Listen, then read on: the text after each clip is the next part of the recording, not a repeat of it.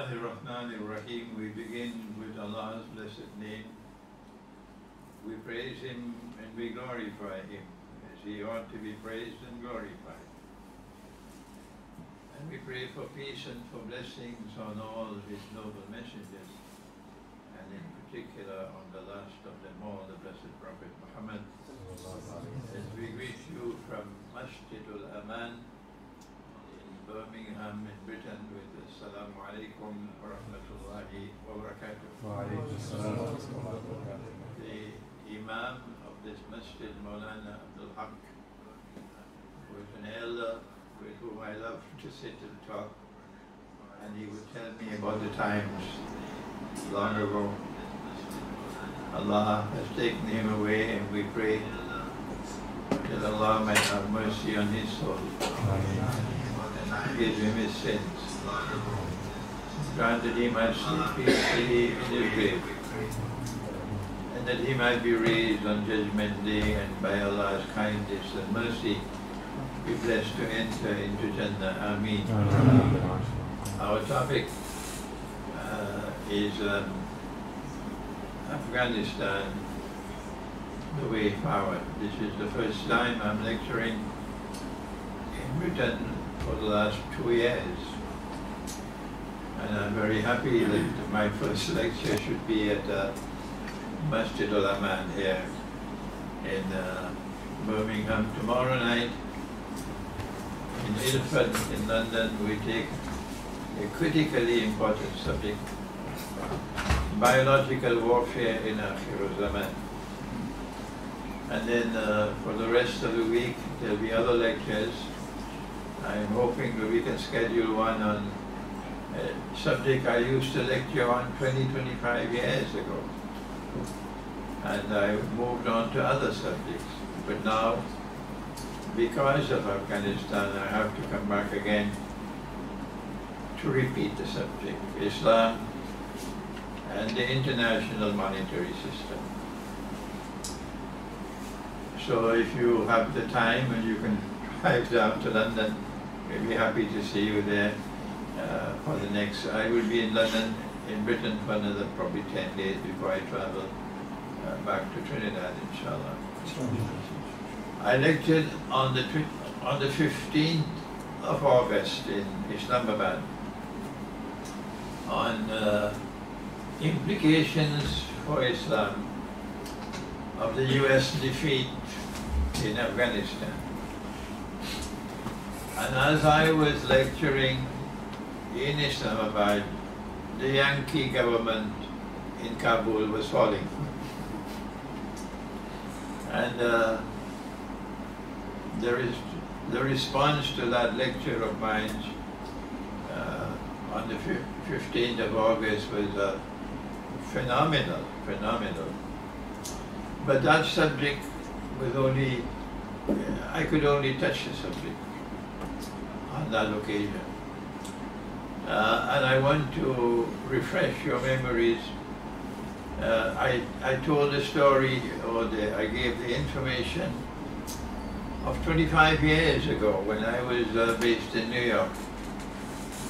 And I was just beginning my studies of Islamic eschatology. At that time, my field of study were really Islam and international relations.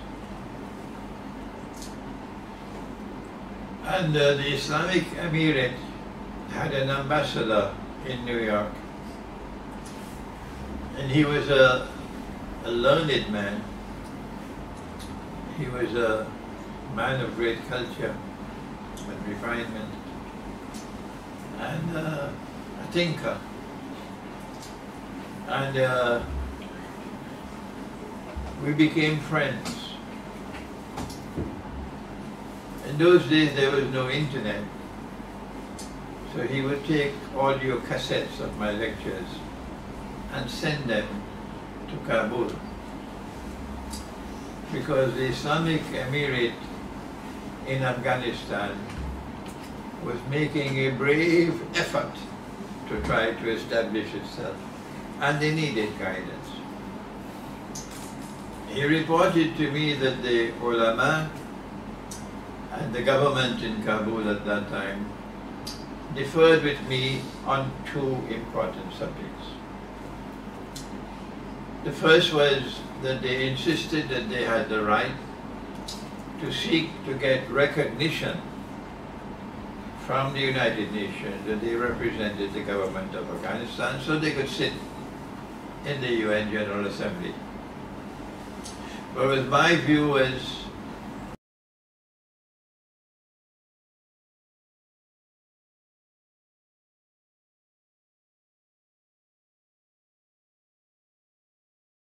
to control the world. They couldn't see what I could see. And so they deferred with me. And they kept on their efforts to try to get recognition from the UN. They never got it. The second issue is that they insisted, because they got their education from the Darul Uloom. And the Darul Uloom, whether it be in Pakistan or in Afghanistan or in South Africa, wherever it is, still holds the view that the money which we're now using, the Pakistani rupee, the Afghan of Afghanistan, the Bangladeshi taka,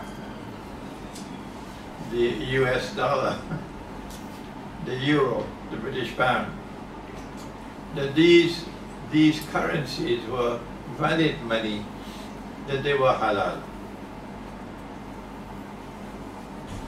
That was the position of the Darul Uloom.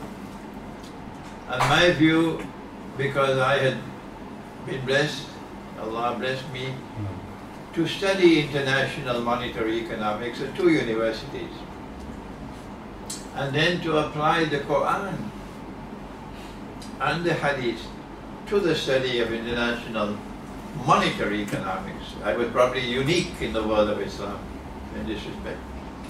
And my view is that not only was it bogus and fraudulent and haram, but it had been created by the West to function as a vehicle for the exploitation, impoverishment, and enslavement of the masses around the world. Exploitation, impoverishment, and eventual enslavement of the masses around the world. This was my view, and that was the Darul Uloom view. So they deferred with me.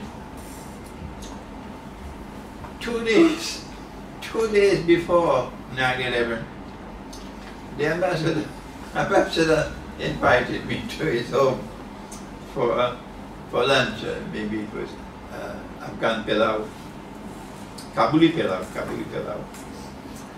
I had a very nice lunch with him. And then he said to me, Sheikh Imran, I have good news for you. That the government in Kabul has agreed to meet with you. My gosh, that's really good news. To agree to meet with me, that's what he said. 25 years later, I don't know whether they agreed to meet with me again. He said there's a conference that you'll be attending in Lahore, and they will send a delegation to Lahore to meet with you. So I was excited. But then 2 days later, 9/11 took place. And I never heard from him again. I didn't know whether he was alive or he was dead. I didn't know nothing about it. But he was a dear friend. While I was giving the lecture in Islamabad on the 15th of August, there was someone in the gathering, perhaps from Kabul, and he said, this is the name of the man, and I won't mention his name. And he's still alive. Your friend is still alive. He's in Kabul. In fact, he led the Afghan delegation in their talks with the United States in Doha, in Qatar.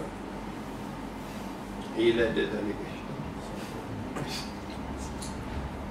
So maybe that this lecture would reach him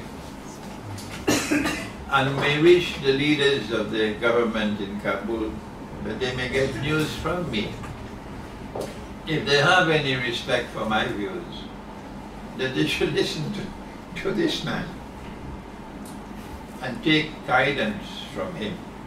Do not turn away from him, because this is one of the best that you have. 25 years ago also, there was no internet. And there was no smartphone to take photographs. As a consequence of which, news could be now transmitted instantaneously around the world through the internet. And photographs can be transmitted instantly around the world. And so Afghanistan, my first message to you is today is different from 25 years ago.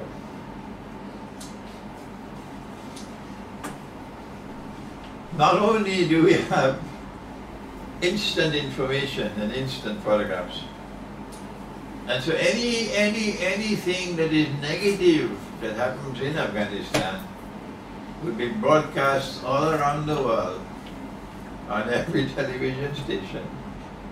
The war is not over.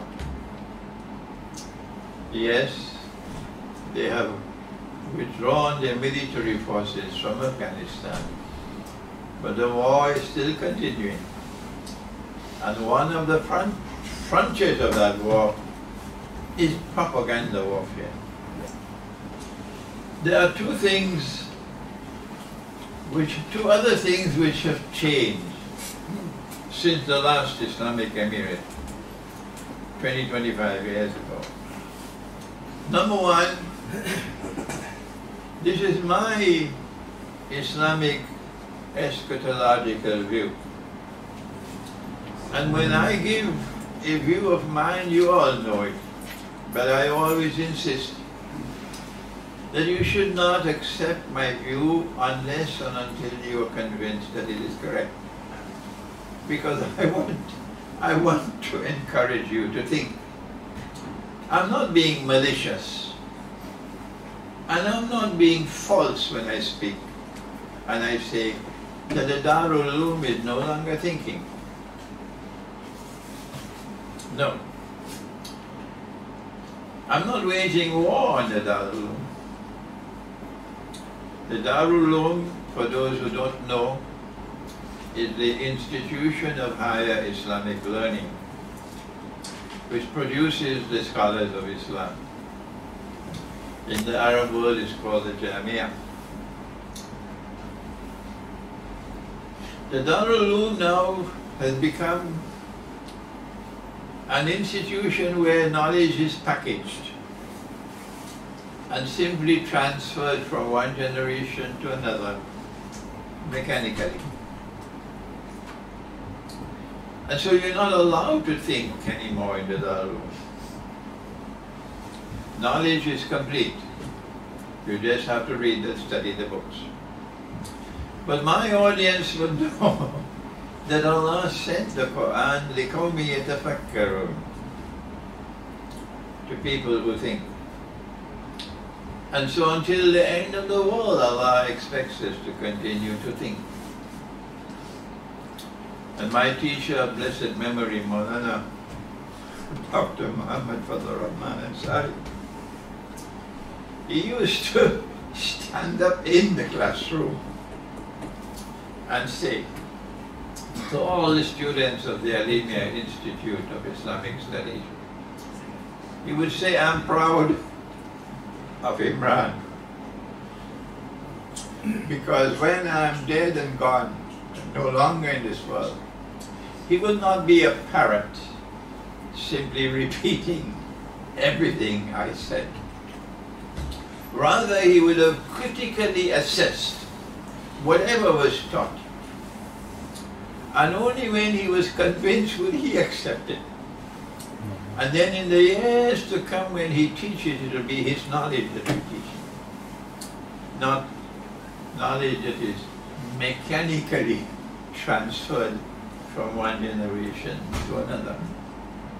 And so my Islamic eschatological view is that history has now arrived at that moment when the next great event to take place in the world is the great war that our Prophet, Allah's blessing be upon him, has described as the Malhama.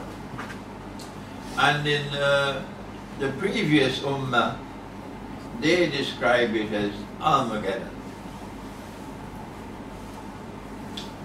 And it is a war which he described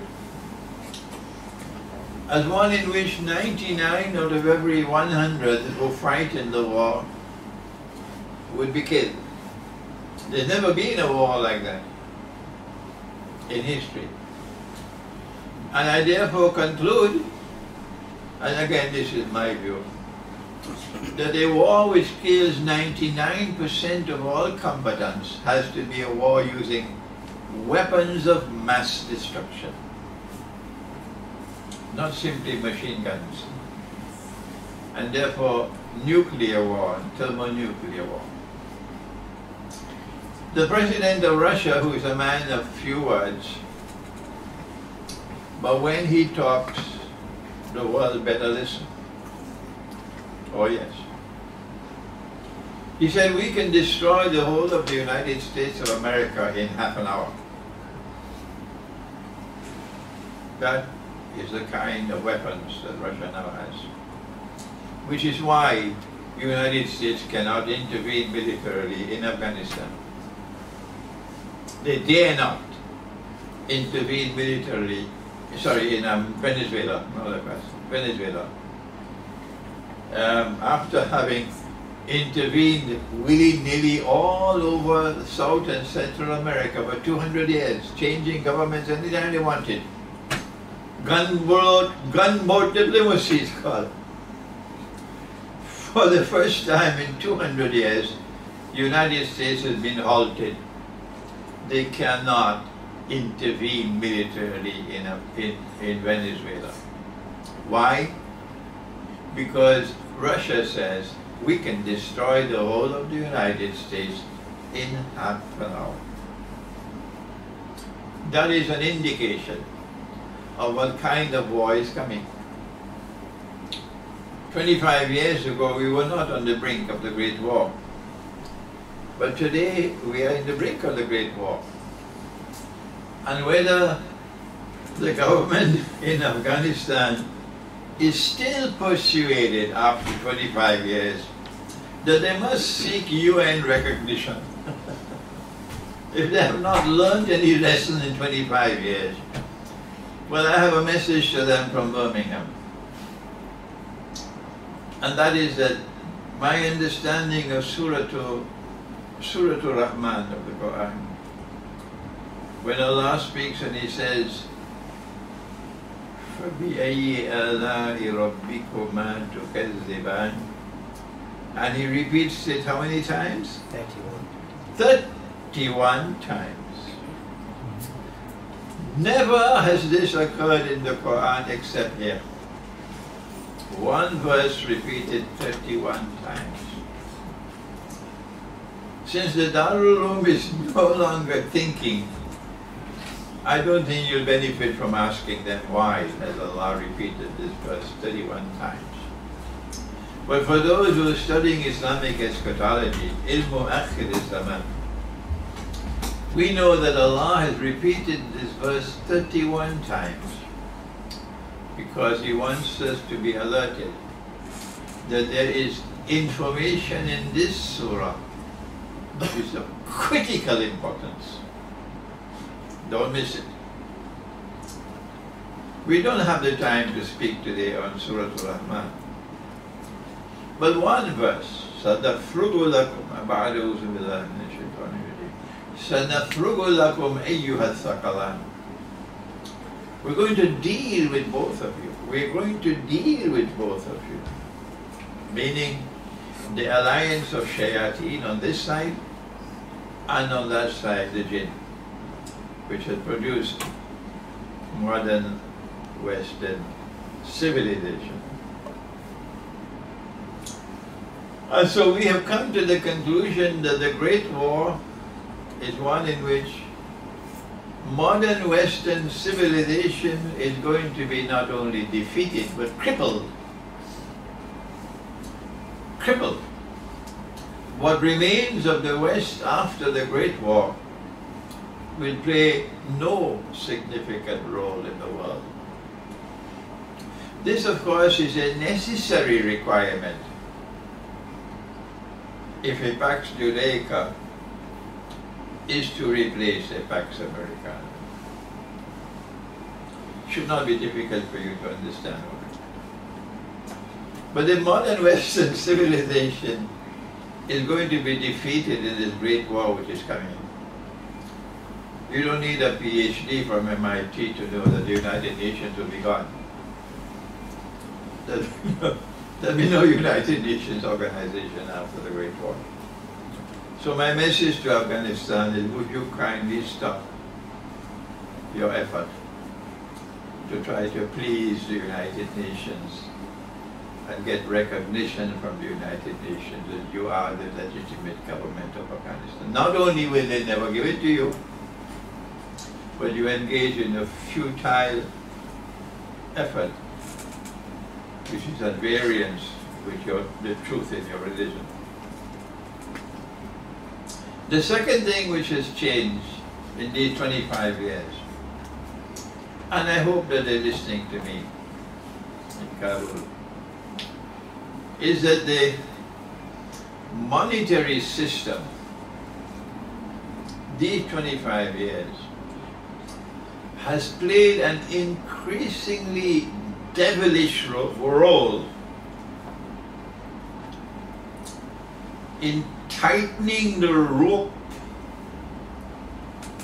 of monetary slavery around the necks of mankind. When I arrived in Pakistan in 1964, I spent 1 year at Al-Azhar University, one academic year, at the age of 21, and then left Al-Azhar University. I created history. The first student probably to have left Al-Azhar to go to study in Pakistan. I created history. When I didn't go to Pakistan to join the Darul Uloom.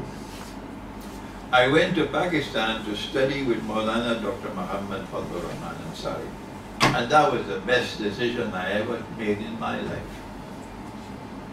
The scholarship that the world is now admiring, the scholarship that I represent, is a scholarship which is built on the thought of Maulana Dr. Muhammad Fadlur Rahman Ansari, rahimahullah.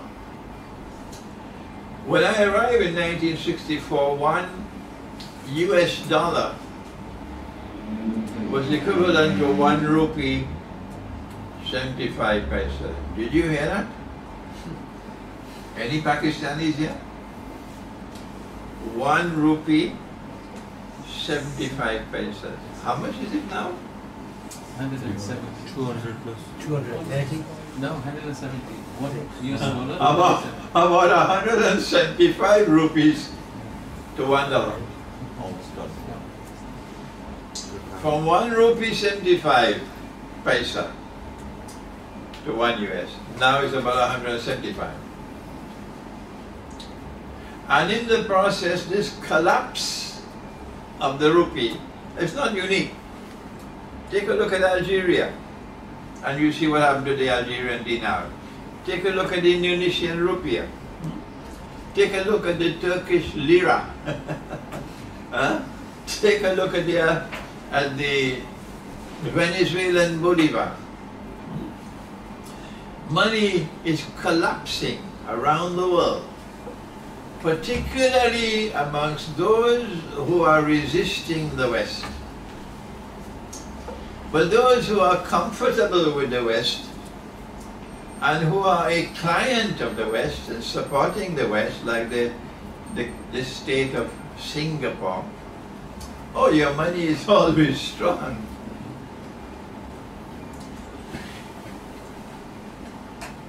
At the time when I arrived in Pakistan, the rope was already around the neck of Pakistan, the monetary rope. But it wasn't tight. 75 years, 50 something years later, the rope around the neck of Pakistan is so tight that they have to be scurrying here and there to try to borrow money to pay interest on the loans, so that they don't default. So times have changed, and Kabul should understand this. If the Islamic Emirate that is now restored in Kabul is to succeed, you've got to think, you've got to pursue knowledge, you've got to understand what is happening in the world of money. The Darul Uloom will not teach you that.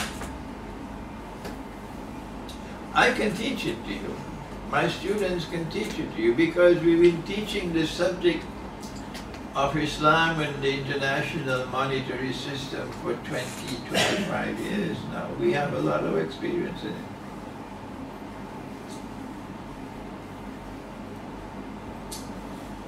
As money falls, and since the Taliban took over, this is the first time I'm using the word Taliban, I normally don't use it.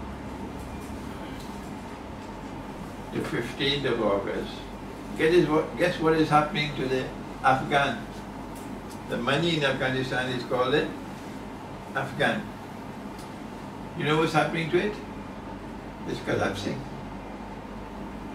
It's collapsing. As money falls in value,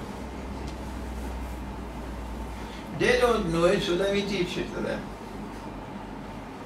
As money falls in value, there is a continuous transfer of wealth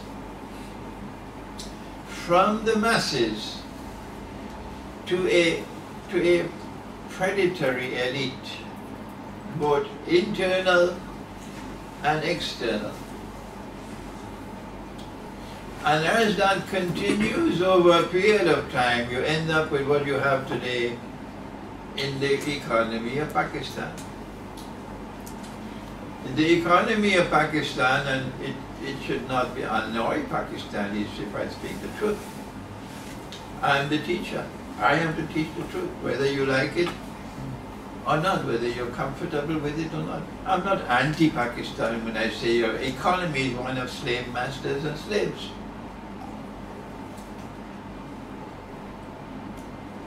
That's what the Pakistani economy is. An economy of slave masters and slaves. I didn't realize it until I arrived in Pakistan.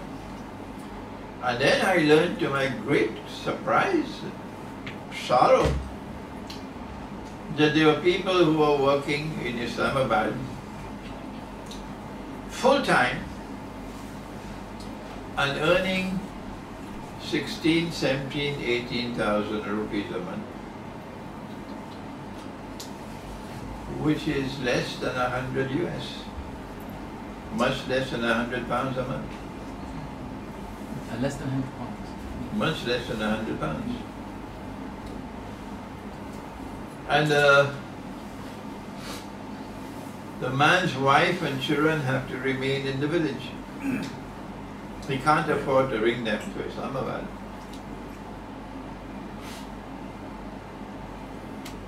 And he can't afford to go back to his village often. So his little daughter goes to sleep every night crying for Papa. That's right. Crying for Papa. And you are earning 300,000 rupees a month. And you can afford a driver, chowkidar is your security officer, a cook, a gardener, a nanny for the children, because this is the slave wage that you're paying.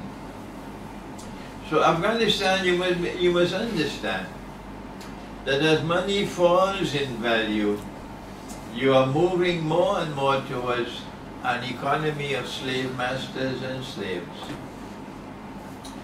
And this is oppression. So what do? As economic oppression intensifies in Afghanistan, as economic hardship and suffering intensifies in Afghanistan, the news will be transmitted all over the world. The photographs will be going all over the world. And the propaganda warfare which is being waged against Afghanistan will be full scale. This is how the world has changed in 25 years. But there are some things that we must show credit, positive things that have happened in these 25 years. And I want to enter it into the record today from Birmingham.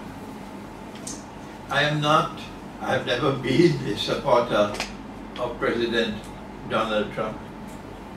And I hope no schoolboy will get me angry by accusing me of becoming a supporter. But Donald Trump, President Donald Trump, has to be credited. That since the year 2016, we have not had war with Russia. I'm not aware, have you? Are you aware? The schoolboy will say yes. The world has been safe from nuclear war with Russia since 2016, and we have to credit Donald Trump for that. There are those who will grind their teeth in frustration and anger that I should speak these words. Well, let me tell them, I don't care two peanuts for you. My duty is to proclaim the facts and the truth. Secondly, it is Donald Trump who must be credited for taking the wise decision, although all of America is now up in arms against him in the military, to bring the war in Afghanistan to an end. It was a wise decision on his part. But not only did he show wisdom, and now these comments are directed to that bunch of Dajjal warriors called ISIS, but the Islamic resistance in Afghanistan must also be credited for having responded to Trump. These schoolboys don't study the Quran. But Allah has said in the Quran that if your opponent inclines to peace, you must reciprocate. وَإِنْ جَنَحُوا لِلسَّلْمِ فَاجْنَحْ لَهَا. And so when the United States reached out to Afghanistan with the Taliban to say we want to withdraw peacefully to end the war, it was wise and correct on the part of Taliban to enter into talks in Doha, in Qatar, to bring the war to an end peacefully. And credit must be given to Donald Trump for that. Why did NATO invade Afghanistan in the first place? If we are to address the subject, Afghanistan, the way forward, we got to step back before we can step forward. And this is my view now. 25 years ago, I couldn't think this way. Now I can understand because of eschatology.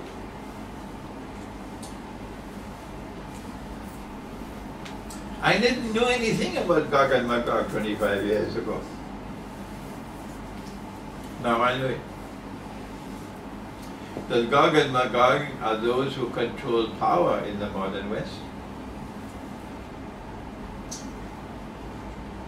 And when Allah says in the Quran, وَهُمْ مِنْ كُلِّ حَلَبٍ يَنْسِلُونَ,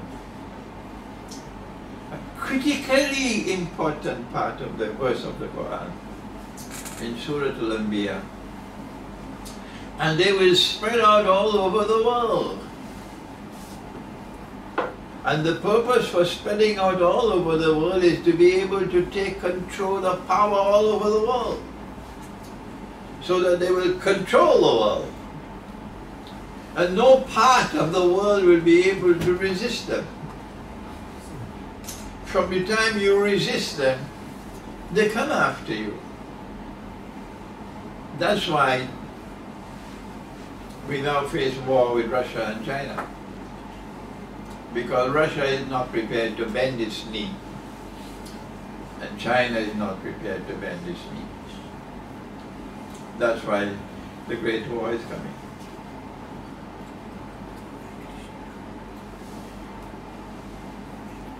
"25 years ago, the Soviet Union, not Russia. Again, this is a mistake I made. I didn't know the difference between the Soviet Union and Russia at that time. Still a schoolboy at that time. The Soviet Union intervened and invaded Afghanistan, not Russia. Afghanistan had to fight the Soviet Union, not Russia. Russia is a Christian country, an Orthodox Christian country. Russia is now returning to her Orthodox Christian heart. But the Soviet Union was an atheist state, destroying religion, not just Islam, but Orthodox Christianity.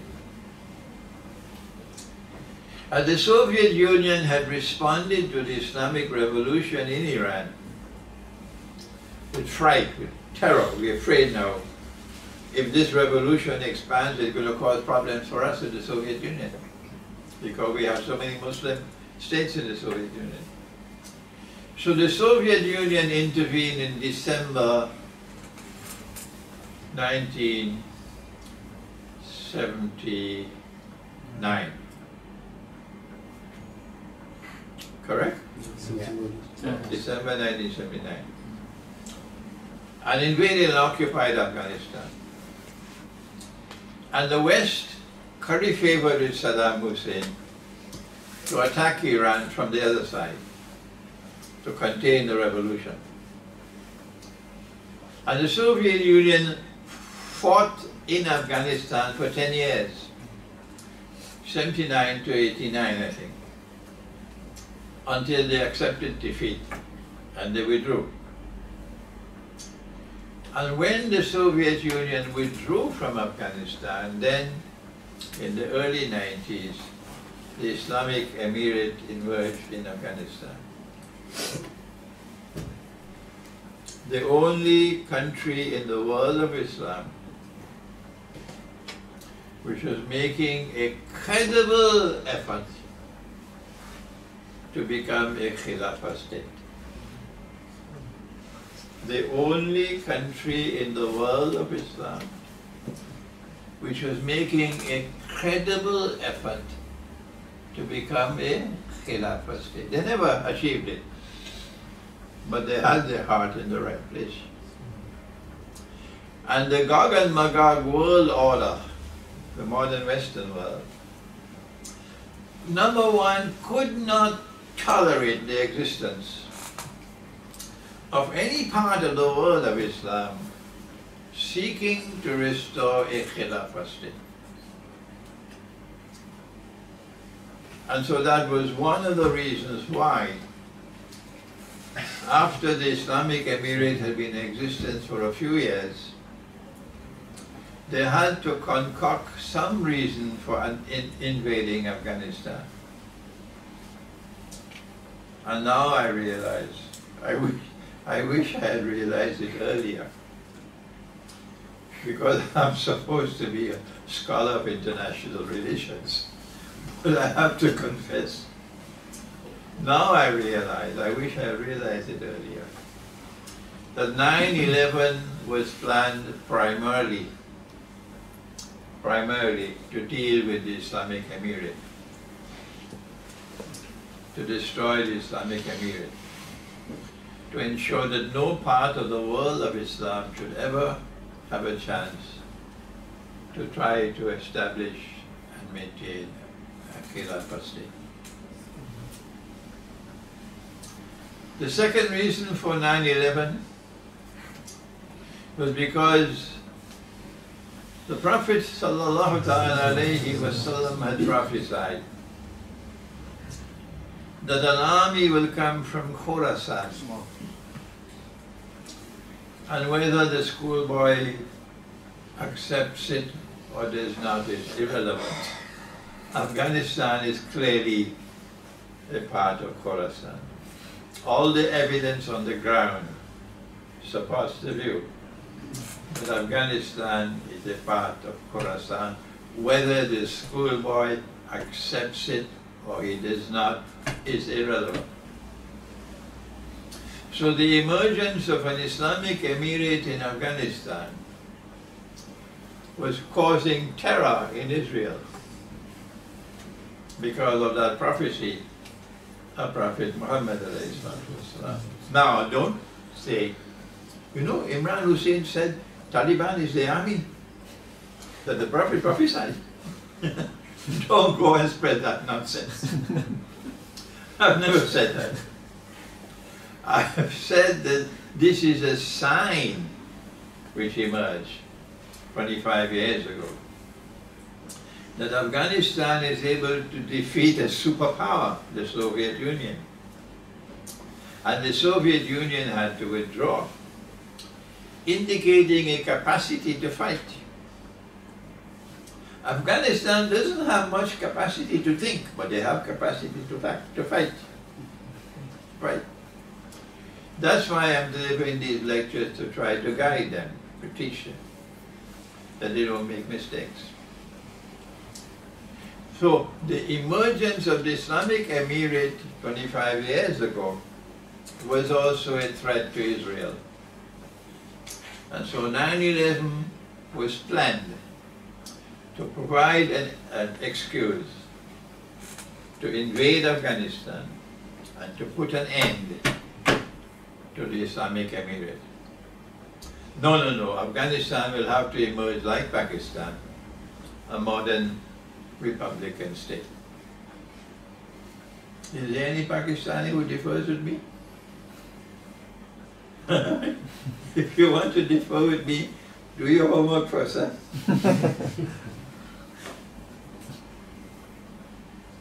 And now look at the story. They spent 20 years to destroy the Islamic Emirate. And at the end of 20 years, guess what happened? I'm repeating now what I said. I believe I said it in Islamabad. That they trained an Afghan army for the Yankee government in Kabul. We were 300,000 strong. That's the figure I got. I don't know if it's correct or not. And they gave this army state-of-the-art weapons and all the money that they needed. They're not in short supply of US dollars because, you didn't have to take a piece of paper and print it and make a money. And all the monkeys in the world would accept it as valid money.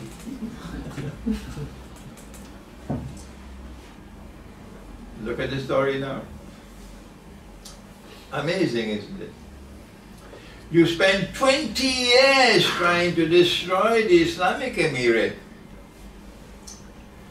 And as soon as the announcement is made that we are withdrawing by such and such a date,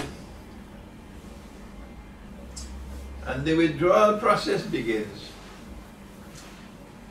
the Islamic resistance in Afghanistan suddenly moves forward like a tiger and starts taking over the country. And the Afghan army of the Yankee government is terrorized. And they start making deals with Afghanistan, with the Taliban. to surrender. And it took only 2 weeks, and the whole thing collapsed. And Ashraf Ghani had to flee and desert his people, and then give this monstrous lie that I left to protect my people from civil war. What a lie. No, he left like a thief in the dark. He will listen to these words wherever he is, and he'll have to bite his tongue in anger. And as soon as the government in Kabul collapsed, the United States and the West was faced with this same Islamic emirate that they had 25 years ago. Is that not a sign that you cannot defeat Afghanistan? There's only one part of the world of Islam, only one, which has never been defeated. They call it the graveyard of empires. So today we have to not only give credit to Donald Trump for having wisely negotiated with them to end the war, and he has to be given credit for that. Not only him, but they have to be given credit for having responded positively and reached an agreement with the United States, and to fulfill their part of the agreement.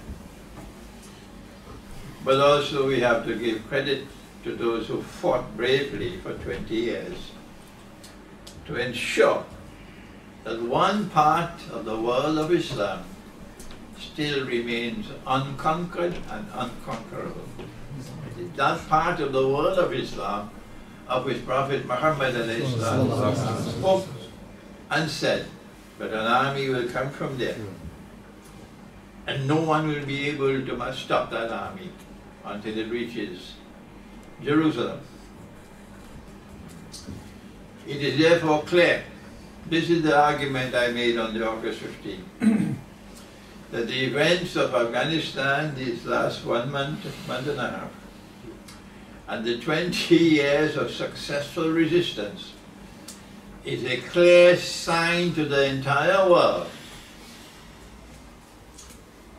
that Islam still has a role to play in history. That Islam is not in the museums of history.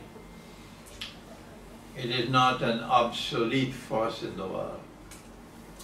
You have not been able to subdue Islam. Islam is still alive, and Islam has a role to play in history.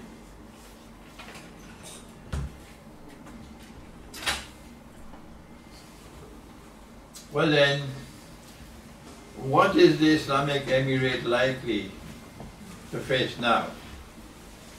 25 years ago, 20 years ago, they faced 9/11. Our Prophet, Allah's blessing be upon him, he warned. I don't know whether Muslims living in Britain are aware of it. He said about Akhir Zaman, he said that there'll be great liars, so beware. And when they tell their lies, it's because they want to come after you. And he said, holding on to Islam will be like holding on to hot coals. Hot coals. There are those who have left Bangladesh and left Pakistan and left Egypt and left Algeria and come to France and Britain in search of a better way of life, in search of wealth, comfort. And they don't want an Islam that's like hot coals. No, no, no, no. You must preach an Islam that's like marshmallow. These marshmallow Muslims should attend my lecture tomorrow night. And they know what is the fate awaiting them. The topic is biological warfare and Akhir Zaman. And so Pakistan, so Afghanistan, you must know, you finished the easy part in fighting NATO successfully. That was the easy part. This is the difficult part now. After they have left, withdrawn their troops, they're going to be continuing to wage the war against you by other means. And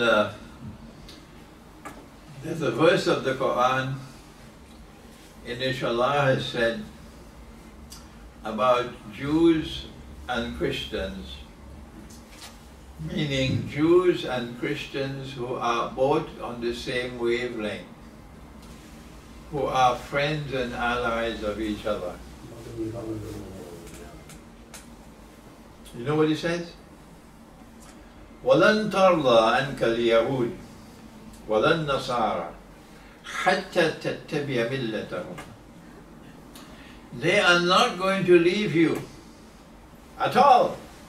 They're going to keep on coming against you, coming after you, until they get you to join their way of life, until they get you to become carbon copies of themselves. You want the evidence that we are becoming carbon copies? Shall I give you the evidence? Oh, I'd love to do this. Let me drink some water first. It's not just the money that we're going to turn to now, the monetary system. It's not just the banking system. It's not just the political system, the international organizations like the UN and the IMF and so on. Every prophet of Allah will wash his hands before eating. Imam al-Mahdi alayhi salam will wash his hands before eating. If you live to see Nabi Isa alayhi salam, Jesus return, I have to teach the Christian world now. They've forgotten it. That you see Jesus washing his hands before eating. Why do we wash our hands before eating? Because Allah has designed the hand and designed the fingers in this way. That you use your hands, use your fingers to eat. That's why you wash them. That alliance of Jews and Christians which gave us modern Western civilization says that it is barbarism. You are barbarians if you touch the food with your hands.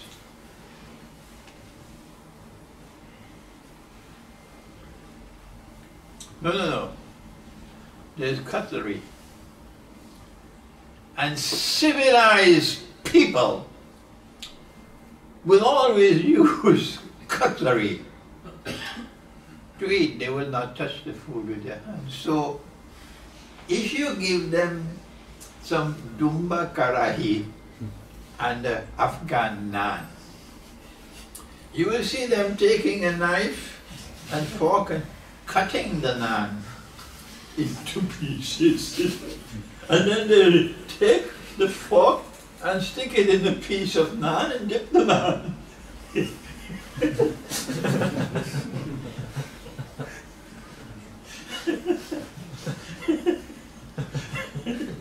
It's so funny. Whereas we would take the naan and break it, and we would dip it with our hands, and we'd eat the Dumba Karai. I'm talking about Dumba Karai because a long time I used to talk about biryani. But after going to Peshawar now it's Dumba Karai. When I go to Morocco, I'll talk about couscous. So, you're not supposed to touch the food with your hands. And today I go to a gathering of scholars of Islam.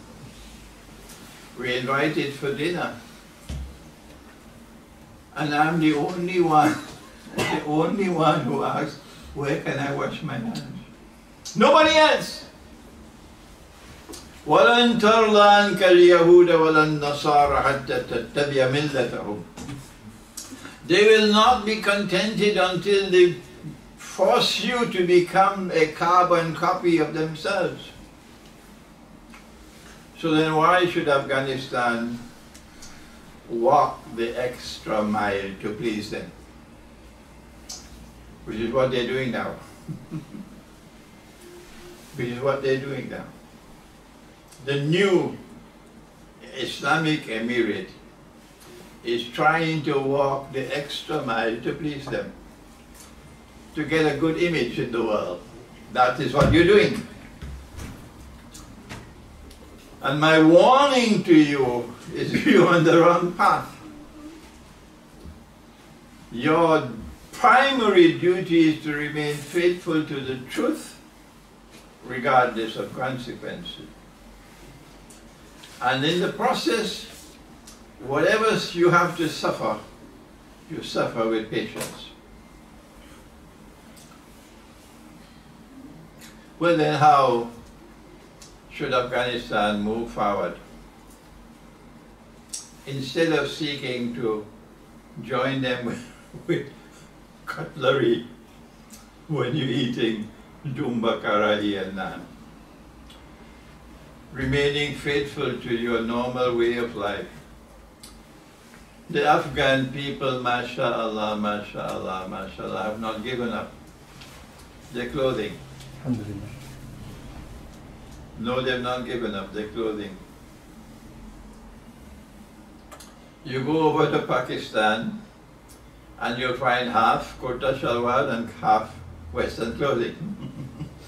But in Afghanistan, it is almost universal that they stayed faithful to their native clothing.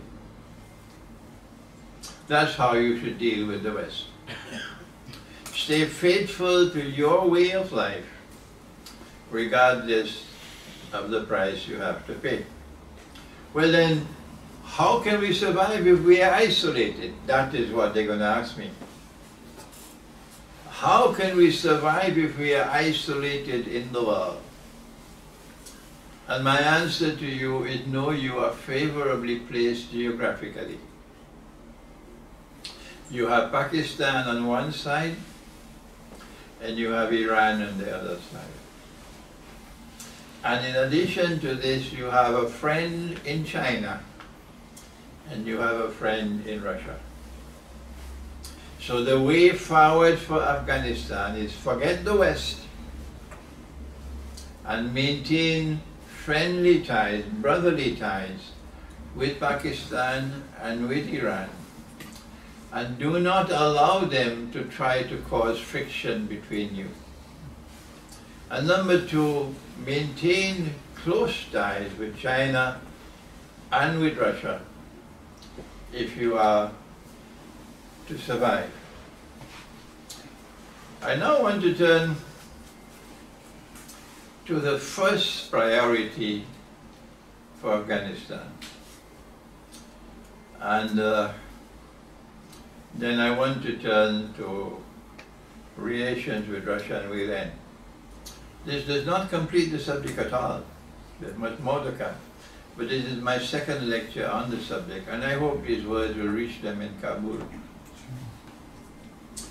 Your first priority is the suffering of your people, who have suffered for 20 years of American oppression, and who are now suffering even more with the Afghan money collapsing. So economic hardship is your first challenge. As the Afghan money collapses more and more, your predicament becomes more and more dangerous. What to do? How to respond?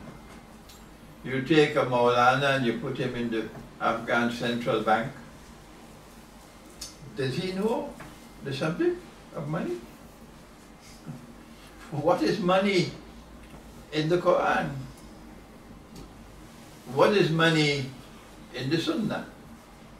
I mentioned it in my lecture in Islamabad, and I'm disappointed that more than 1 month has passed since August 15, and yet there is no sign of any announcement from Kabul.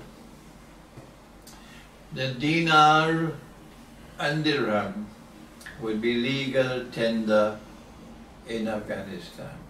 Legal tender means that it can be legally used as money. If a man is working, a laborer, then he can ask his employer, you must pay me my wage in dinar and dirham. And the law requires that he must pay him in dinar and dirham. What is a dinar? Dinar, the word dinar is in the Quran. And the dinar in the Quran is made of gold, a gold coin. Dirham is a silver coin, and dirham is also in the Quran. And this is also in the Sunnah. Money in the Quran and money in the Sunnah is dinar and dirham. I don't know why the Darul Uloom does not teach this.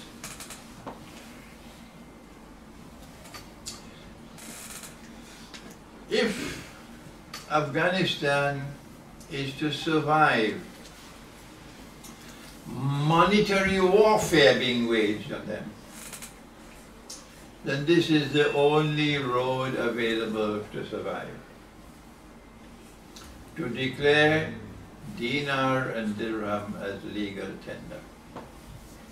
The question then arises, where will we get the gold coins and the silver coins?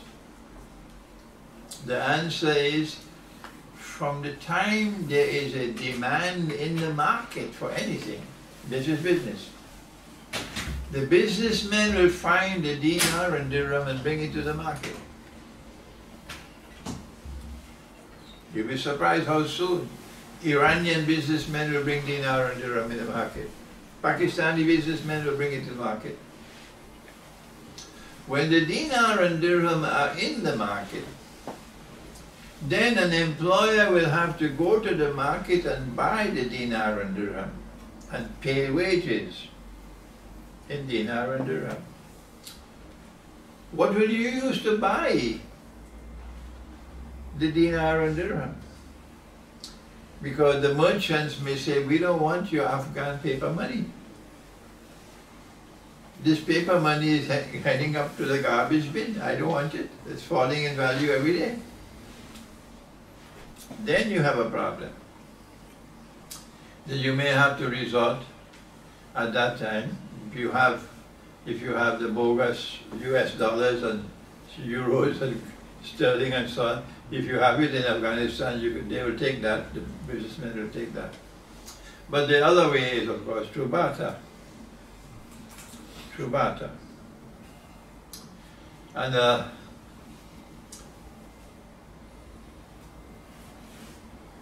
there's one more way. And I now have to spend a few minutes in teaching what is money in Islam. 100 years ago, I wouldn't have to do this, because we had knowledge in the world 100 years ago. And 100 years later, the ignorance is pathetic, despite the explosion of information in the world. Knowledge is declining. Bilal radiallahu ta'ala anhu once came to the Prophet ﷺ and offered him some dates. The Prophet ﷺ looked at the dates and he said, Bilal, these are very high quality dates. Where did you get them? Bilal said, O Messenger of Allah, I had 2 kilograms. I'm using modern weights. That time they used a sa. I had 2 kilograms of inferior quality dates. They were worth about 5 pounds each, so 10 pounds worth of dates. And I exchanged them for this 1 kilogram of superior quality dates, which is worth about 10 pounds. In value, the exchange was a valid exchange, in value. This was worth 10 pounds, this was worth 10 pounds. The Prophet ﷺ replied and said, Bilal, this is the essence of riba. An unequal exchange of dates is the essence of riba. But Umar radiallahu ta'ala anhu exchanged 4 camels for 1. These were baby camels, this is an adult. And an unequal exchange of camels was not riba. Why would an unequal exchange of dates be haram and riba? And an unequal exchange of camels would not be haram and not be riba? A schoolboy could answer that question 100 years ago. Today even the Darul Uloom cannot answer it. The answer to the question is located in this command of the Prophet. Listen to what he said. He said, if a transaction involves an exchange of gold for gold, silver for silver, wheat for wheat, there are lots of wheat in Pakistan, wheat for wheat, barley for barley, dates for dates, or salt for salt. It has to be an exchange that is equal, equal for equal. If you have 1 kilo here, you must have 1 kilo here. And it must be hand to hand, meaning cash transaction, not credit. Other than that, it's riba. What is there common to all 6? Gold, silver, wheat, barley, dates, and salt. Go ask your Maulana. Go ask your Mufti. Go ask your Darul Uloom. Send an email. Ask them, what is it that is common to all 6? The reason why I'm raising my voice is the frustration I've been 25 years now. The answer is all you need is a little bit of capacity to think. 1 pound of thinking, 1 sterling pound is enough. What is common to all 6, gold, silver, wheat, barley, dates, and salt, is that they were all used as money. That is what is common. What is money? Money is that which is used as a medium of exchange. I want to buy tomatoes, but I cut hair, I'm a barber. So I cut your hair and you pay me, and you pay me with that which I can go in the market and buy tomatoes. So a medium of exchange. If it's barter, and I went and I had my hair cut, and when it's time to pay, I offered him a copy of Jerusalem in the Quran. He looks at me and says, Sheikh, I don't want to be disrespectful to you, but I can't use this to buy tomatoes. So take him back.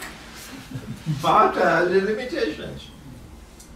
But if I pay him in money, he can use that money to go and buy the tomatoes. A medium of exchange. Number 2, money is used as a measure of value. How much is the cost of a haircut? And how much is the cost of a kilo of tomatoes? A measure of value. And thirdly, and most important of all, money must function as a faithful store of value. I work for the whole month and I get my salary. And my salary could buy a camel. And I keep on doing the same job.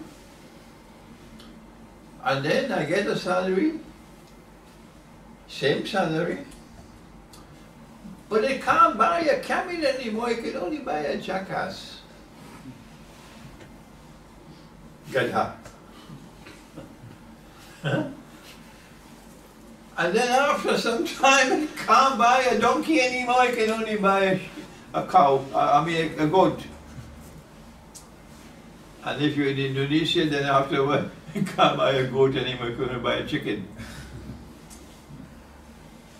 This money is not storing value. It's leaking. And Surah Al-Kahf has given us an indication of how money should function successfully. Do you remember? You're not shaking your head. Surah Al-Kahf. Money storing value over 300 years in Surah Al-Kahf. What have you? You're not shaking your heads. The young men went to sleep, they put to sleep. And after 300 years, the money that they had could still buy the food. All right? But I'll tell you something. 50 years ago when I was a student in Pakistan, if you had 5 rupees in your pocket, you're okay. Oh yes, you're comfortable with 5 rupees in your pocket. Today 5 rupees can't even buy chai. So the Pakistani rupee has not functioned faithfully as a store of value, a store of value. But the money that the young men had in the cave functioned successfully as a store of value. All 6 were used as money: gold, silver, wheat, barley, dates and salt. All 6 had intrinsic value. The value of the money was located in the money. The Western world came and banished this money and replaced it with money which has fictitious value. Fictitious value. The value of the money is located outside the money and it can be manipulated. And eventually you're ripped off. I'm teaching this lesson for Kabul because 25 years ago Kabul didn't understand this. And if 25 years later Kabul still cannot understand, somebody should close down the Darul Uloom. Money in Islam is either gold and silver coins, or when gold and silver coins are in short supply in the market, the money can be articles of food consumption. Articles of food consumption, commodities of food consumption, which are in an abundant supply in the market and which have a shelf life. So we can't use animals as money. Animals die. We can't use mangoes as money. Mangoes rot. So if Afghanistan has a shortage of gold and silver coins in the market, what should they do? What did they do in Medina? Answer: in Medina, they used dates as money. And it was because dates were used as money. That is why he said to Bilal, radiallahu ta'ala anhu, that this is the essence of riba. If dates is being used as money, then I can become a money lender. I lend you 1 kilo of dates and you return me 2 kilos of dates. 100% interest. By accepting this unequal exchange of dates, you're opening the door for the money lender. That's why it was haram and it was riba. Now then, to conclude this subject, if Afghanistan declares dinar and dirham to be legal tender, as I hope they will, and you do not have an adequate supply of dinar and dirham in the market, what do you do in Afghanistan? Answer: you have to, if you are in Cuba, you use sugar as money. Is that so difficult for the Darul Uloom to understand? When will they start to think? People want guidance and you stop thinking? Not only thinking, they don't think anymore, they shut the doors of the masjid to me wherever I go. I was invited, I won't tell you which city, in England, and the masjid said, yes, we'd love to have him. And I said, okay, I'll come and lecture on the Quran and the moon, because that's the most important subject now, the Quran and the moon. My book is written, you should get the book. If you can't get the book, just download it from the internet, the Quran and the moon.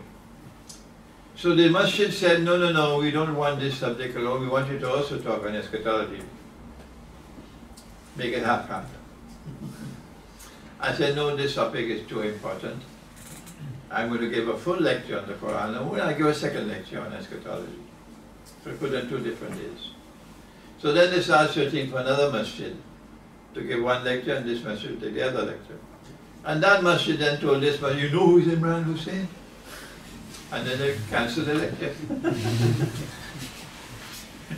They cancelled it. So it's not just that they're not thinking anymore. I won't mention the name of the city. It's not just that they don't think anymore. They don't want me to teach what they cannot teach. So if you're in Cuba, you could use sugar as money. Not tobacco, eh? Fidel Castro stopped smoking. And if you're in Indonesia, in Java, you'd use rice as money. Not rice which is polished, the rice with the husk on it.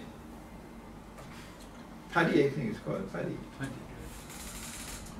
Now, I don't know what would be used in Afghanistan. I've never been to Afghanistan.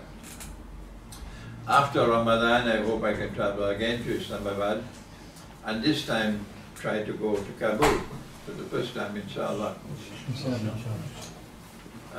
Any Afghans here? What do you have in Afghanistan you can use as money? Hard question. Hard question. What's that? Hard question. If you don't have anything in Afghanistan, then the best thing to do is make a deal with Pakistan and use wheat. Abundance of wheat in Pakistan. Everywhere I turn, I see the wheat field ready for reaping the harvest. So use wheat as money.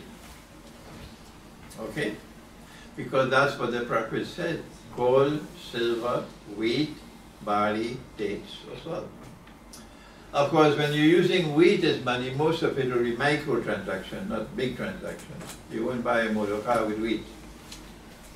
But that's what the market needs. The market needs more dirham than dinar. So this is the way forward if Afghanistan is not to be swallowed by a collapse of its money. And the people are not to descend into even further poverty and destitution that they're already facing. One last comment to make now on external relations. I spoke about friendship with Pakistan, friendship with Iran, Russia and China.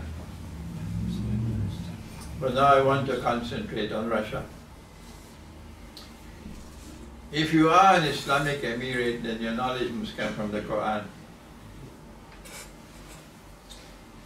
And the Quran has absolute truth.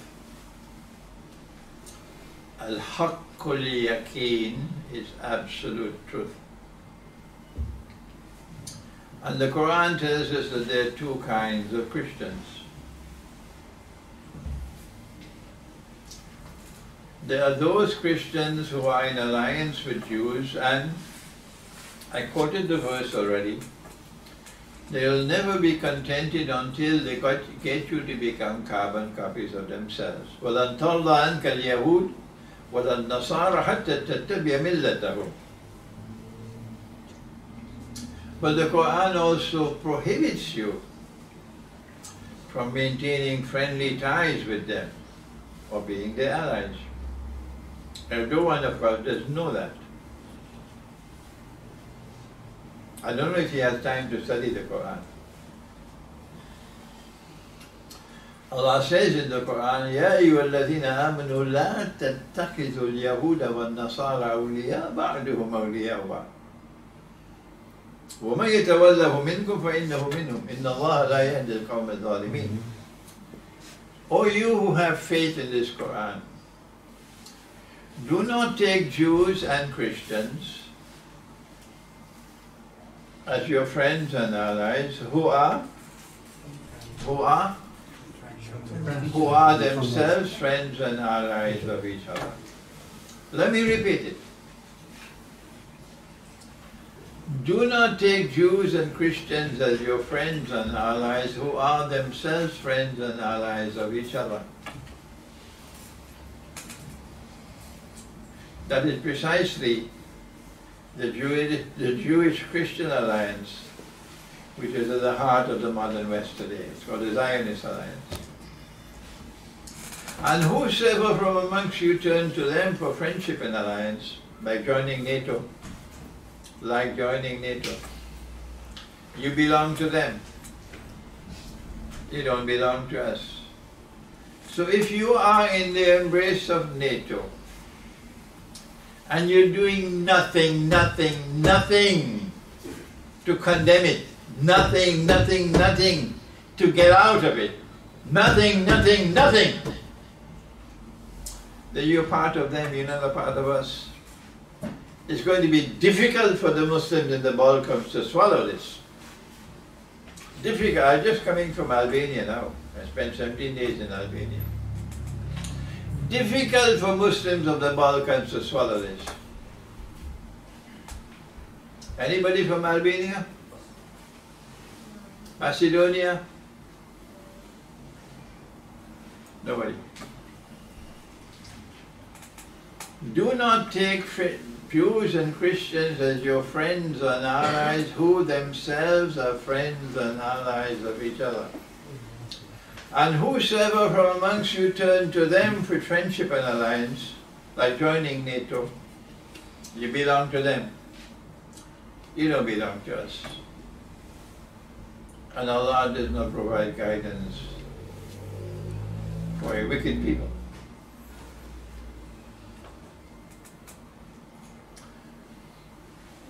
That's one part of the Christian world. But the Quran speaks about another part of the Christian world. A people who follow the Messiah. Not those who reject the Messiah, the ones who follow the Messiah. فَآمَنَتْ طَائِفَةٌ مِّن بَنِي إِسْرَائِيلَ وَكَفَرَتْ طَائِفَةٌ. Part of the Israelite world accepted him, and part rejected him.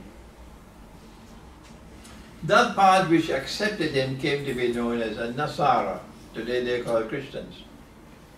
And that part which rejected him are now called al-Yahud. They may not like this definition, but we don't have to satisfy them. We just have to be faithful to the Quran. They're called Jews, the ones who reject the Messiah. And Allah says, I will help this side, and this side will overcome that side. That help will continue forever. So Christians, there are Christians who will consistently be helped by Allah. The Quran speaks about, in a whole surah of the Quran, it speaks about Rome. And Rome is Constantinople. Rome is not Chicago. Rome is not Singapore. Rome is Constantinople. And Rome is not Rome in Italy. Rome is Constantinople. But we have plenty of schoolboys in the world today. What can I do? And this Constantinople, at the time of the Prophet Muhammad ﷺ, already had the Trinity and already worshipping Jesus as God. Did you hear that? Constantinople at the time of the Prophet ﷺ, when the Quran was revealed, was already a Constantinople which had accepted the Trinity and was worshipping Jesus as God. Despite that, Allah prophesied in the Quran that Rome was defeated in the land close by. But after this defeat, they will be victorious. Why? Binasrillah, with Allah's help. Allah will help them. And this is exactly what happened. And the Roman and the Byzantine Empire defeated the Persian Empire. So they are a Christian people who will be helped by Allah. Two more verses of the Quran.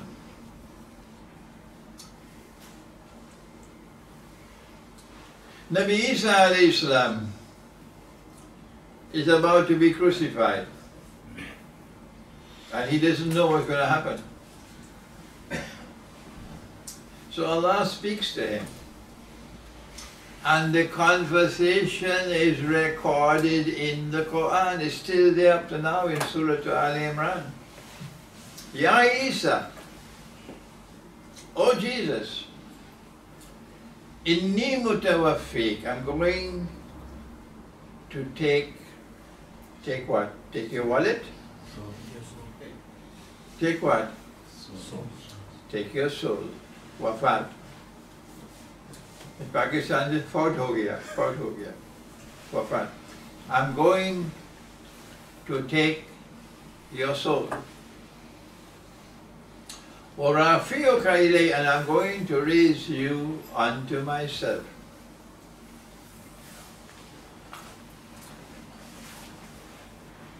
But they will believe that he is dead. But Allah says, no. I will make it appear to them like that. Allah never said this load of rubbish. Allah never said this load of rubbish. وَلَعُوذُ بِاللَّهِ مِنْ هَذَا, that Allah would get someone to assume the appearance of Jesus. وَلَعُوذُ بِاللَّهِ مِنْ هَذَا. And that innocent man who never ever claimed to be a Messiah, he is crucified in the place of the Messiah. That is injustice. And whosoever insists on continuing to believe in this load of rubbish, the theory of substitution, prepare to defend it on Judgment Day. Prepare yourself. So I'm going to take your soul and raise you unto myself. and cleanse you, وَمُطَهِّرُكَ مِنَ الَّذِينَ كَفَرُوا. Cleanse you of all the kufr they have hurled against you. Now listen. وَجَعِلُ الَّذِينَ اتَّبَعُوكَ فَوْقَ الَّذِينَ كَفَرُوا إِلَى يَوْمِ الْقِيَامَةِ. Any here with Arabic as your mother tongue? One? Or he understands immediately. He understands immediately. Huh?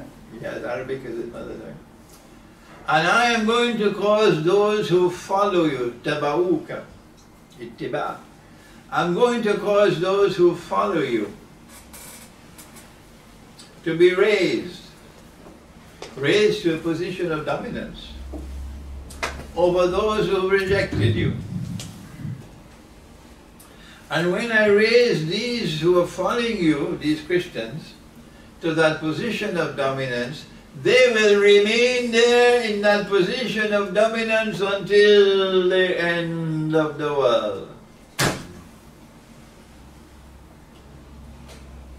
This is in the Quran. The question is, who are those who are following Jesus? The schoolboy jumps up and says, no, I am a Muslim, I follow Muhammad, but I'm also following Jesus. Schoolboy. Not me. I follow Muhammad. I am not a follower of Jesus. I'm a follower of Muhammad. Tell that to the schoolboy. So a Christian people who follow Jesus, even though that they have the Trinity and they worship Jesus as God, a Christian people are destined to be raised by Allah to a position of dominance in the world. That's already happening. That is why the United States cannot intervene in Venezuela. That is why they cannot intervene in Crimea. That's why they were defeated in in Syria.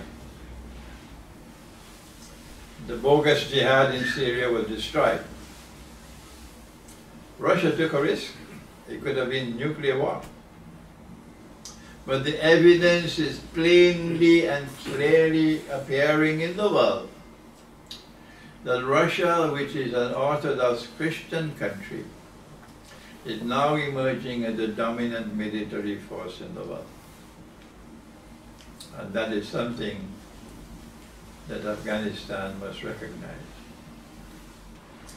But I have one more verse of the Quran to quote.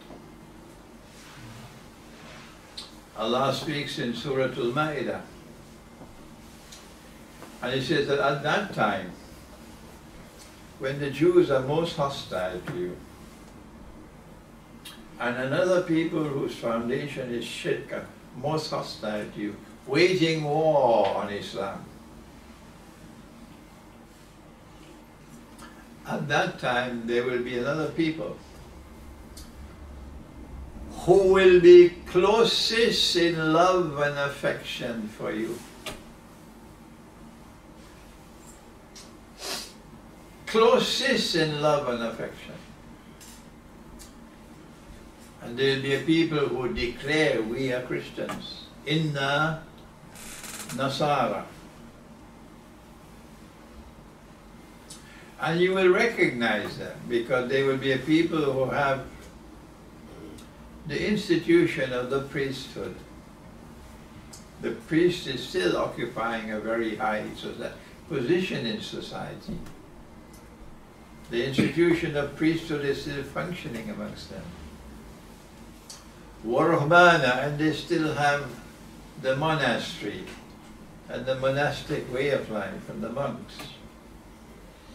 In Britain, the monastery is now McDonald's hamburgers. Huh? But no, they would sell their monastery, not these Christians. وَلَا يَسْتَكْبِرُونَ, and they're not an arrogant people. They don't want to rule the world. These want to rule the world. They don't want to rule the world. These people are going to become closest in love and affection for you, whether you like it or whether you don't. Your views are irrelevant, particularly if you belong to the Balkans or Turkey. Your views are irrelevant. They are going to become closest in love and affection for us Muslims, whether you like it or whether you don't. And it's already happening. It's already happening. You have Christians today, despite all the boxing matches we've had in the past. You know, we won the debate. We won the debate. That's what they want. They want to debate with the Christians and win the debate. Despite that, I have to restrain myself from using harsher language. These Christians today, I'm not boasting, because when you boast, Allah takes away your knowledge. But I have worked and worked and worked, alhamdulillah. And I've gone to them and I've told them what is Islam, not that Turkish one that came with the Ottoman Empire. They hate that Islam. They hate that Islam. They hate that Islam. They despise that Islam which came from the Ottoman Empire. And you want to revive the Ottoman Empire? And I have gone to them with the Quran. And praise is due to Allah, that many of them are now accepting. The Quran is the word of the one God. Despite all of your debates that you won, wow, we won the debate. That nonsense that you like, they are now accepting that the Quran is the word of the one God.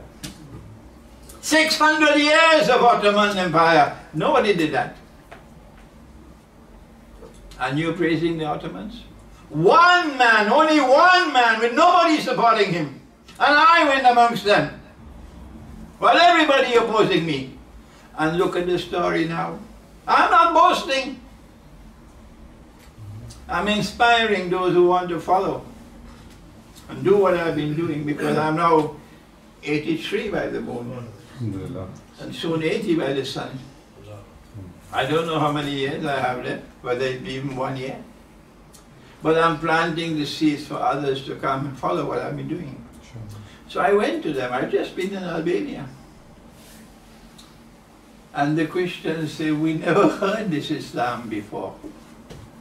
We never heard this Islam before. Nobody ever came to teach us this Islam. And now they are accepting the Quran to be the word of the one God.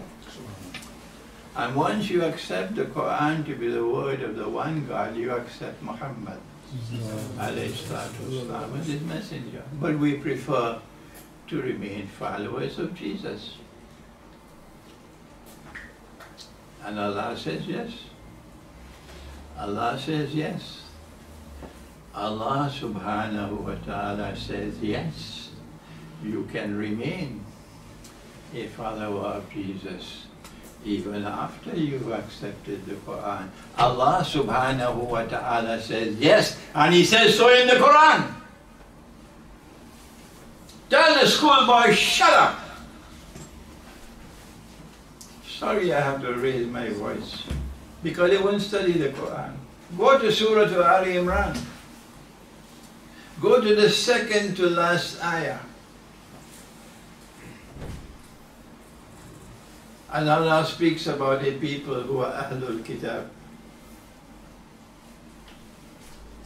He identifies them as Ahlul Kitab, not as followers of Muhammad alayhi salatu wasalam, Ahlul Kitab, who believe in that which was sent down to you. and who believe in that which was sent down to them. Go check it out. They believe in that which was sent down to you, and also in that which was sent down to them, and they have the fear of Allah in their hearts. These are successful people. So Allah recognizes that a Christian can believe that the Quran is the word of Allah and believe that Muhammad ﷺ is his messenger and yet remain a Christian, therefore Ahlul Kitab.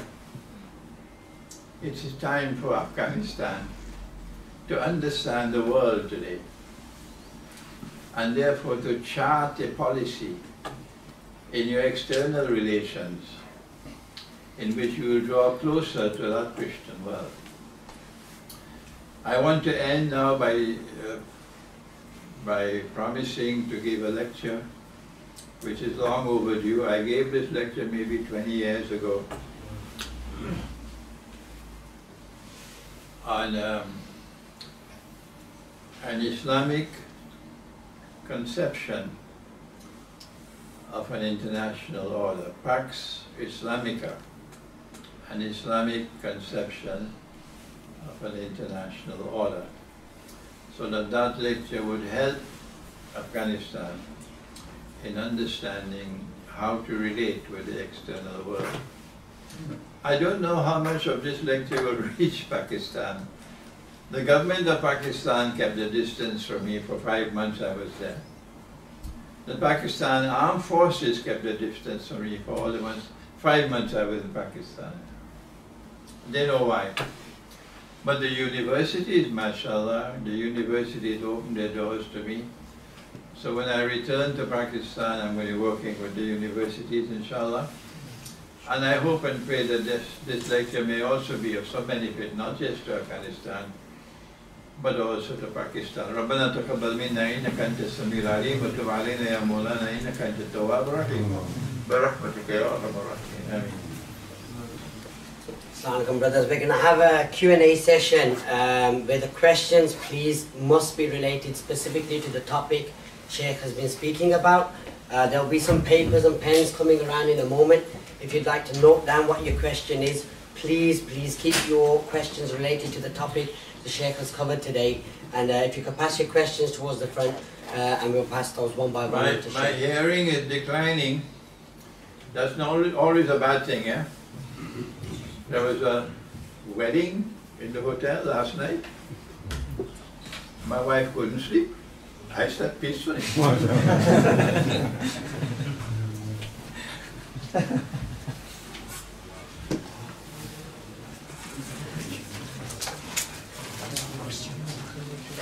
They won't be to give everyone a chance. Just the first one.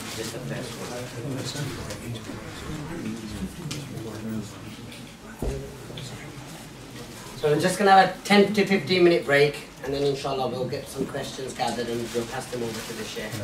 In the interim, if there's any books or anything you want to look at, the stalls on the back on the left hand side. I suggest Jerusalem in the Quran. That's the book with which you'll be able to introduce yourself to Islamic eschatology. Jerusalem in the Quran. But that's the book that we're running short now, short supply.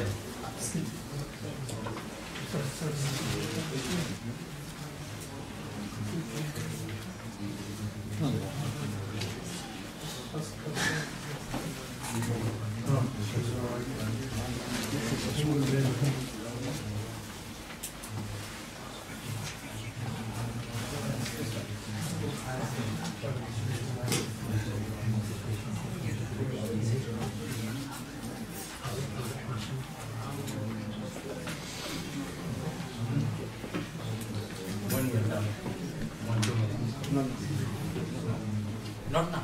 1 minute. 1 hour.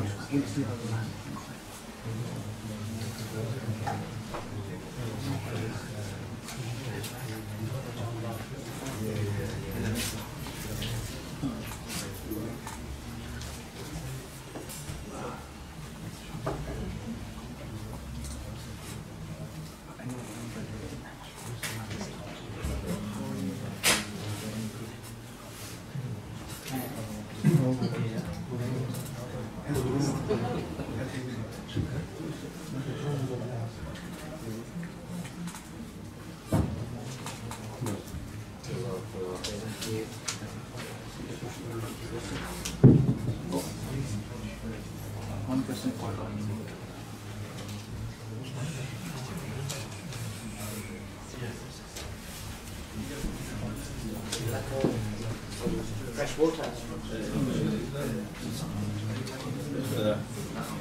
On this paper, just the two questions, those two questions there. Right. Any more questions? Yeah.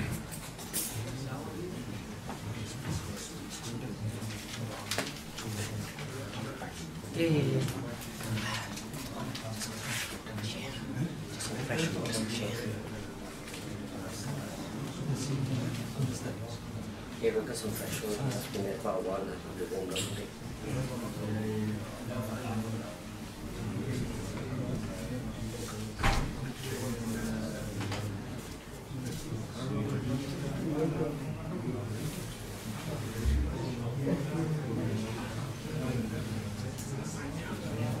It'll be after the question Q&A session.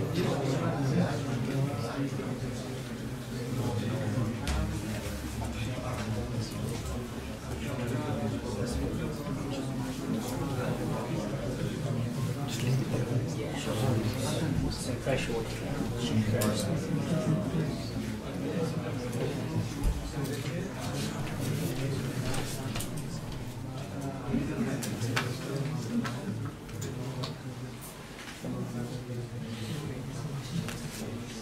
Send them to the front if you've got any questions.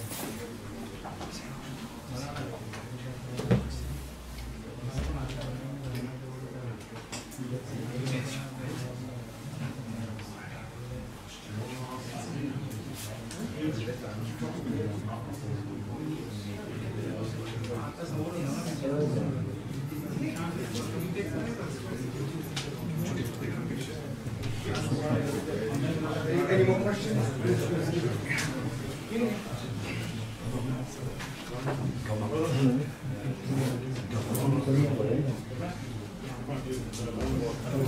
I'll discuss that later, inshallah.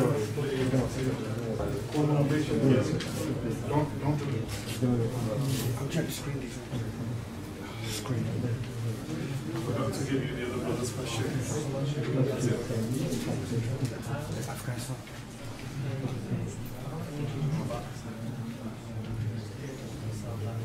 Sorry.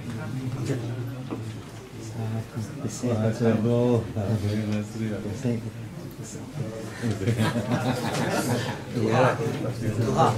Some of the questions are similar, some ones that are similar on one side of it. I've been here since 2011. Yeah, I came fill out here. No, I've seen it and here I've come in. I went to trying to find him. Well, you know, but now he's come. Now he's going to the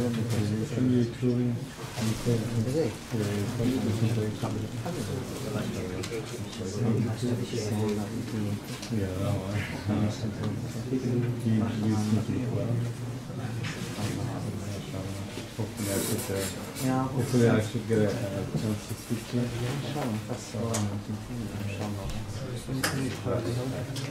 But then more.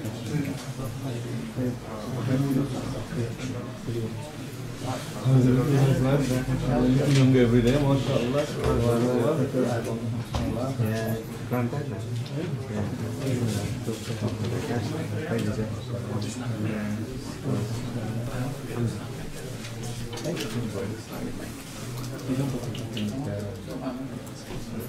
Blessing us for our camp.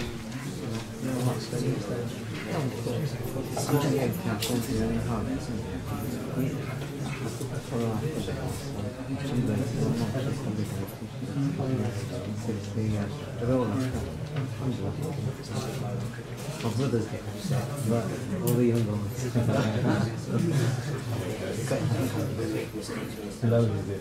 Yeah. What way you keep on as well with us? But I don't know if most of them are full of pain, so God listen to it.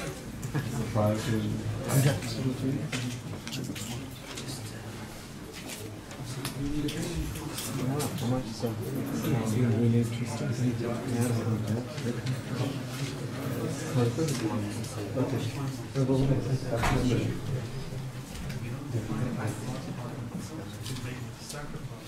Oh, Yeah.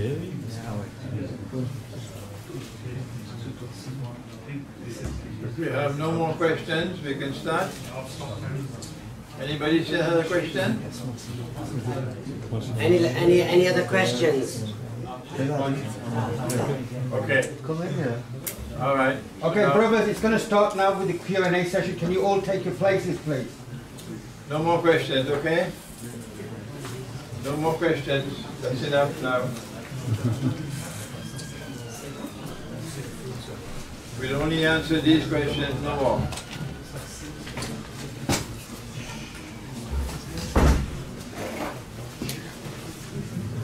Yeah. What is my opinion about Islamic banking and Islamic economics, which has been introduced in the world today? The basic characteristic of the economy in a Khilafah state is that wealth would circulate through the economy.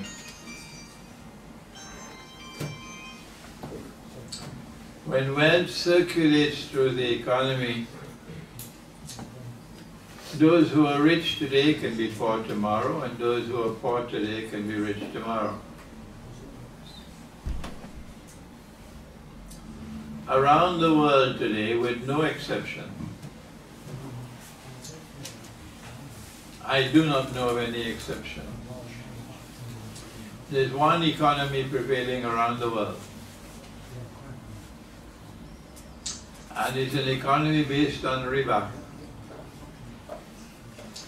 in which wealth no longer circulates through the economy. Around the world today, the rich remain permanently rich, despite your Islamic banking. Yours, not mine. And your Islamic economics.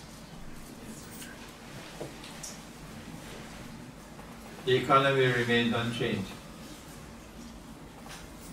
That is the writing on the wall for that banking system and that economic system. It makes no change to the economy. Pakistan, from day one to this day, has had one economy in which the wealth is circulating only amongst the wealthy. Zulfikar Ali Bhutto did make an effort to try to change that economic system. One man who made an effort, but he did it the wrong way. He offered socialism as the alternative.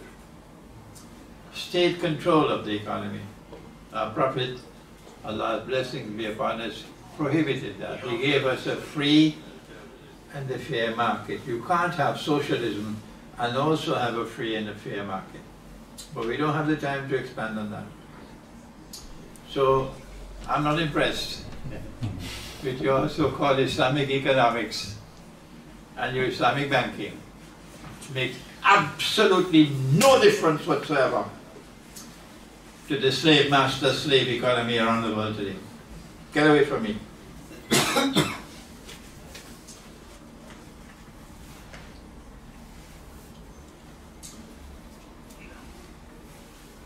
Can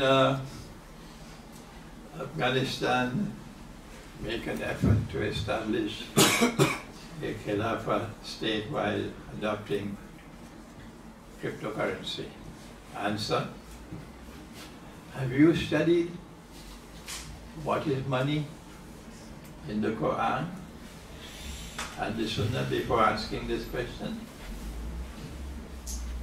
If you had studied what is money in the Quran, which is absolute truth, and in the Sunnah, you would know that money in Islam always, always, always has intrinsic value. Does cryptocurrency have intrinsic value? Next question.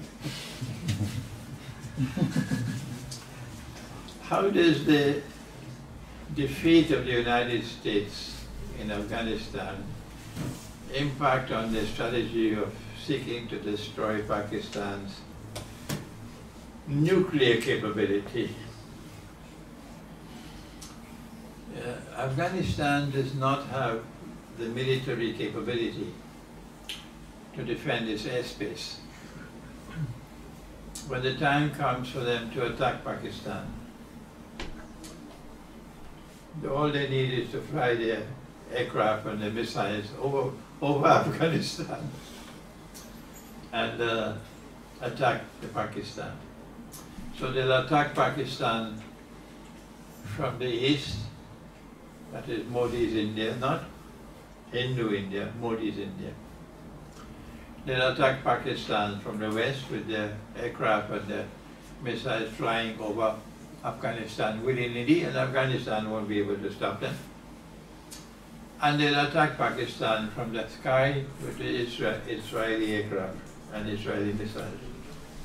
So their project of destroying Pakistan's nuclear capacity is not going to be significantly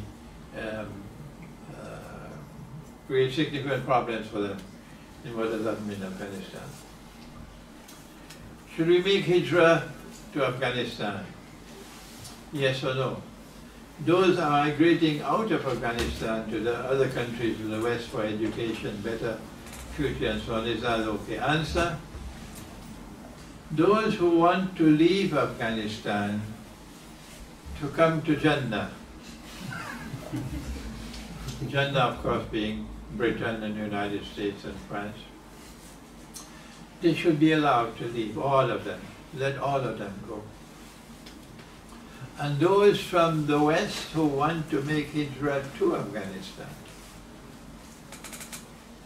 there should be no blocks, no obstacles for them. So it will be two-way traffic. These want to leave, let them leave. But whoever wants to go to Afghanistan, you have no immigration problems. I hope these words of mine will reach Kabul. That if you are an Islamic Emirate, if you want to be a Khilafah state, then your territory must be such that believers, wherever they are in the world, they can come and reside in your territory without any obstacles. Is it permissible for Taliban to have relations with Iran unless Afghanistan builds friendly ties with Iran? You're not going to survive. You need friendly ties with Iran, you need friendly ties with Pakistan on both sides for your economic survival, not just political, economic survival. Afghanistan has very little trade relations with the rest of the world, and that's a good thing. So Afghanistan's trade is basically with your neighbors. And Afghanistan needs to trade in order to survive. And trade for Afghanistan would be Pakistan and Iran. So yes, yes, yes, Afghanistan needs to have good relations with Iran for the exploitation of all the abundant mineral resources of Afghanistan. Abundant mineral resources, vitally important mineral resources which will bring great wealth to Afghanistan. You need Russian and Chinese technology. And I believe they already realize that. Number two, next question, what if the United Nations recognizes the Taliban government? Answer, thank you for your recognition, we don't need it. That's the way to deal with that. But if Afghanistan decides to stay out of the United Nations and stay out of the IMF, which I hope they would do, it's going to create serious problems for Russia and also for Iran and Pakistan and China. Serious problems. The Russians are not going to be happy with my comment that while they are returning to their Christian roots, they have a long road still to go. The Christian must have as his political ideal the holy state. The holy state that was established by Nabi Dawood alayhi salam, the Prophet David, Nabi Sulaiman alayhi salam, the Prophet Solomon, Holy Israel. And Holy Israel is a Khilafah state for us. And when the Christians went to Constantinople, Allah allowed them to conquer Constantinople without fighting. It's there in the Hadith. Allah allowed them to conquer Constantinople without fighting. And then the Christian world attempted to establish a holy state in Constantinople. That's why it was known as the Holy Byzantine Empire. It was an attempt to establish a Khilafah state. And so Russia has a long way still to go to move away from its fixation with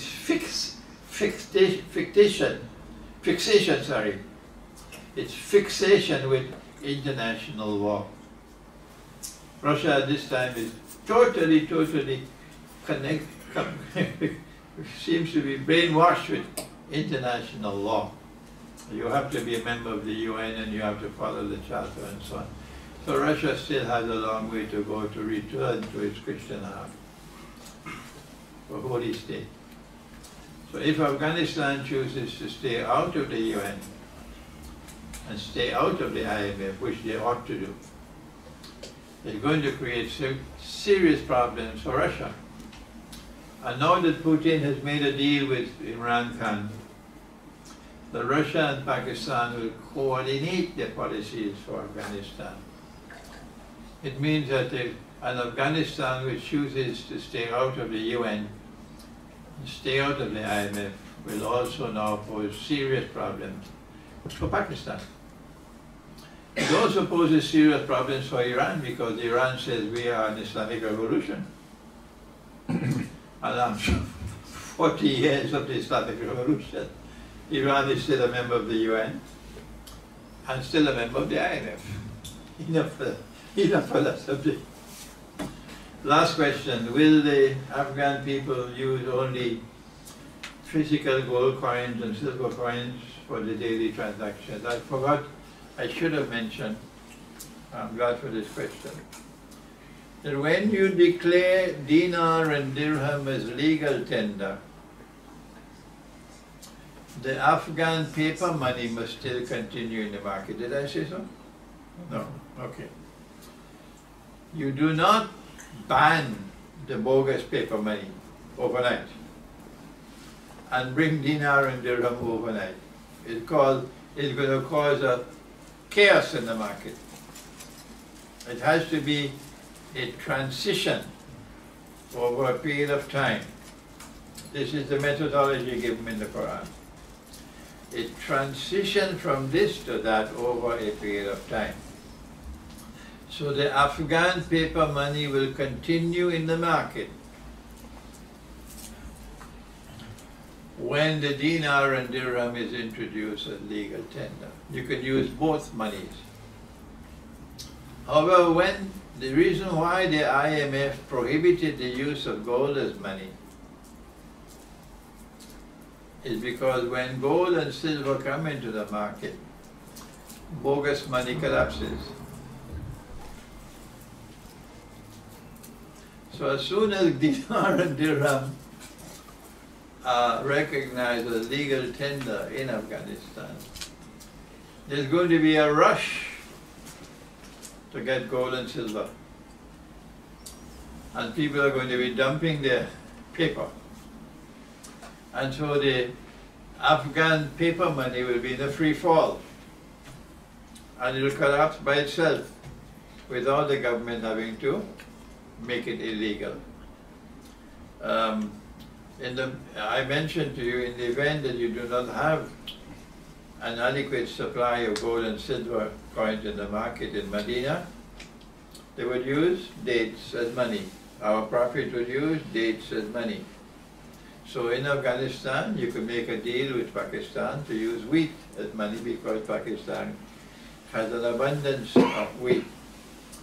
Is it permissible to use a representation of the gold and silver dirham and dinar in the form of a paper or digital format? The Prophet ﷺ said that in Akhir Zaman there will be great liars, so beware.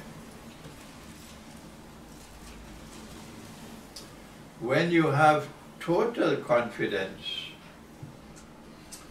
that you can accept a check instead of cash, total confidence, you will accept the check. Otherwise you say, no, give me the cash. Alright? So the paper will be accepted only from those in whom you have total confidence that they have credibility. And that the value of the paper will remain unchanged. If the paper is called a promissory note, if the paper is to be accepted. That's how the Bank of England started in 1796. The Bank of England, which used to issue gold coins, the sterling pound was a gold coin. In 1796, the Bank of England was established, and then they started to issue promissory notes, like checks. But the bankers suddenly realized, but wait, if I have 100 gold coins, 100 ounces of gold, I can write out checks for more than 100 and get away with it. Nobody would know. That's how the system became corrupted. So the amount of corruption has already, deception has already taken place in the world of money. Those who have confidence in that paper are really foolish people. When our Prophet prophesied that there will be great liars in the end time, so beware. My preference is that we actually deal with the actual gold and silver coins. That's all. Okay, that's all the questions that we have. And I look forward to seeing you all tomorrow night. The flyer is on my YouTube channel. It's a masjid in Ilford in London, and it's biological warfare and Akhir Zaman. We pray that Allah subhanahu wa ta'ala may grant blessings to all those of you who attended this lecture, and grant that these words of mine may reach them in Kabul. ربنا تقبل منا إنك أنت السميع العليم وتب علينا يا مولانا إنك أنت التواب الرحيم برحمتك يا رب العالمين. The Sheikh will be signing some books. If everyone can just remain seated for a while, for a few more.